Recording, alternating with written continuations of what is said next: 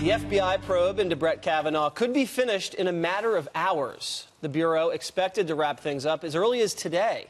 Sources telling Fox News a single copy of the report will be sent to Capitol Hill and the White House to read, and then it's going to be kept in a safe in the Senate Judiciary Committee.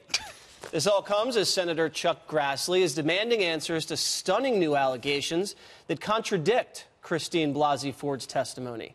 An ex-boyfriend claims Ford helped a friend prep for a polygraph test, contradicting her Senate testimony. Have you ever had discussions with anyone besides your attorneys on how to take a polygraph? Never. And I don't just mean countermeasures, but I mean just any sort of tips or anything like that. No. Have you ever given tips or advice to somebody who is looking to take a polygraph test? Never.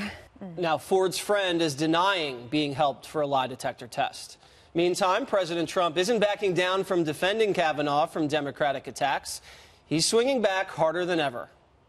They've been trying to destroy Judge Kavanaugh since the very first second he was announced. So many different charges. Guilty until proven innocent. That's very dangerous for our country. And a man's life is in tatters. A man's life is shattered. They destroy people. They want to destroy people. These are really evil people. And after the bombshell story about Kavanaugh throwing ice cubes at a bar, the New York Times is out with another decades-old report about the Supreme Court nominee. The Times printing what appears to be a sarcastic letter from Kavanaugh preparing for Beach Week in the summer of 1983, where he warns about him and his friends being loud and getting drunk. All right, Greg, I guess this is a sworn statement by the ex-boyfriend of Ford, and it's riddled with bombshells here. Never brought up anything about Kavanaugh, never his name, never brought up about being sexually abused. He witnessed her prepping this friend of hers, Monica, for a polygraph exam. She flew in planes all the time, not afraid of small spaces. And when he caught her cheating, she ended up keeping his credit card and then spending lavishly on it, then lied about it afterwards, and then once it was said that he was going to press charges, then she owned up to it. Now, you know what's the key thing to take from this is that two can play at this game in the court of public opinion, okay? We've sat here and watched uncorroborated accusations, so it's now the pendulum is swinging back, and there happens to be information out there. The media is saying that Trump's comments about Ford were mockery or an attack, are the same media who thought Matt Damon's ridicule of Kavanaugh was sparkling and brilliant and daring, and yet they find that Trump said something yesterday and they called it mockery or an attack when all he did was point out a discrepancy.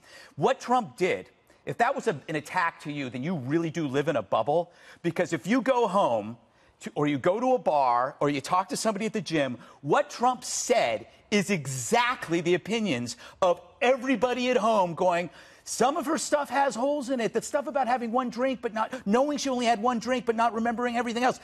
The common sense of his what would you call the rally Trump?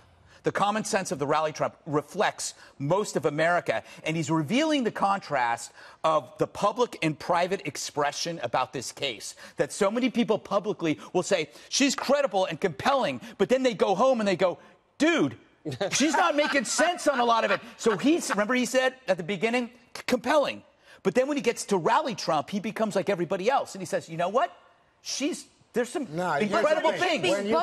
When you come to rally Trump, what he does is he feeds red meat to the red base. No, America. And you're going to go after the press. The media is doing this. Let me just tell you, Greg, pick up the paper. You'll see that people like Susan Collins are saying this is plain wrong. Because they're You'll scared see that people like of the media. Let me finish for a second, okay? Well, you interrupted me. I did not. I respond to you.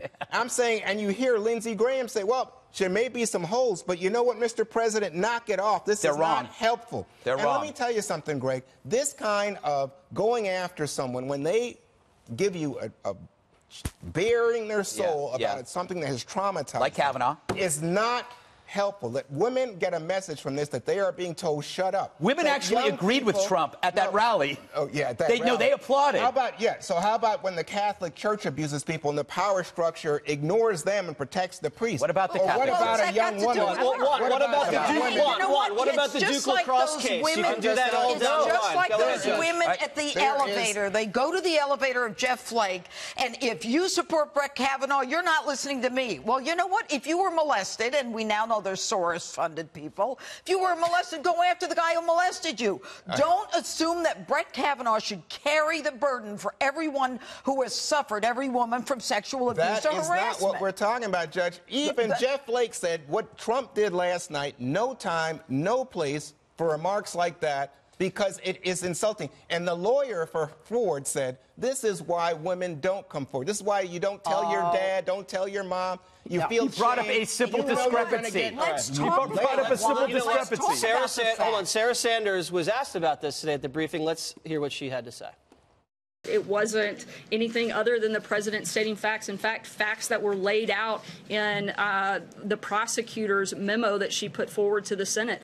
I think it is absolutely disgraceful what they've done and exploited this process. They exploited Dr. Ford. They're exploiting all of the women that have come out to make any type of accusation. This isn't the process that should have been done, and certainly everybody deserves to be heard, but that includes Judge Kavanaugh. Well, I just got a fresh text from Mom, and I'm going to have to go to you. Mom says, I sincerely hope that Dana establishes the tone tonight regarding attacking the victim. So here you go, Dana. Well, the thing is, it was interesting. I think Sarah Sanders, she represents her boss well, right? She's been in a position.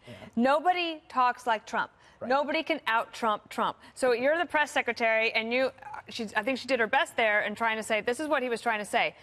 What President Trump was saying was basically reading from the transcript of the hearing, but it's a tone. Like your mom says, for me to set the tone. Right. So the president has a tone that does sound like he is going after you. That's like for me, like, I hate the nicknames. Like, I get it that they work and that they're very effective. I do, though, wonder about the strategy later on, because Flake, Murkowski, Collins, they're sincerely polite. Like, they would never say this kind of thing. And so now they're already under a ton of pressure. They're waiting for this FBI report. The president needs their votes. And I just think, like, from a strategy standpoint, do you get the country with you and lose those 3 votes and then end up winning in 2020 because people are so mad?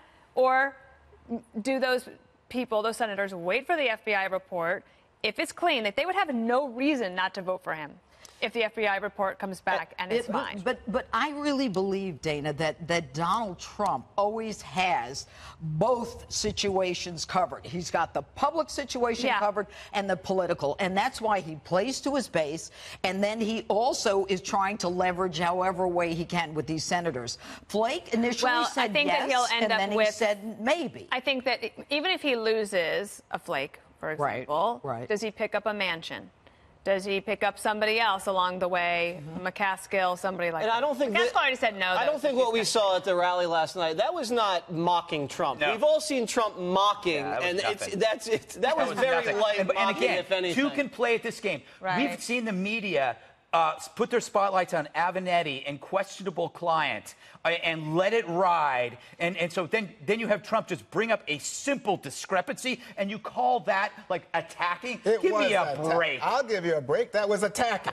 And I'll tell you something You are a else. snowflake. This is, okay, so in other words, every woman in America who's gone She's through not every sexual woman. assault, they're all snowflakes. Why don't you just shut up, move on. No, nothing to see here. That's not what it is. This, to me, is also part of the issue with the FBI. Because right now, remember, the president said he found Ford credible. That's the president's language. That's polite. And then he comes now, and instead now he changes his tune because he wants to play to you, Greg, and your ilk, tribalism. Juan, if you're Republican, you got to back down. Smear me. Every woman in America who has been a victim of a sexual assault remembers more than Christine Blasey Ford. I don't know. And I know. I did this for 30 years. Fine, I but I'm prosecuted just saying, rape you think cases. you're speaking to every woman. No, no. What I'm telling telling you is that for you to say that because Donald Trump is pointing out inconsistencies in her own testimony, that he's suggesting to other women who've been victimized that, hey, look, we're not going to believe you, is absolutely not the case. The women who've been victimized are asking the same questions. Why do I remember when I was raped? Why do I remember who was there?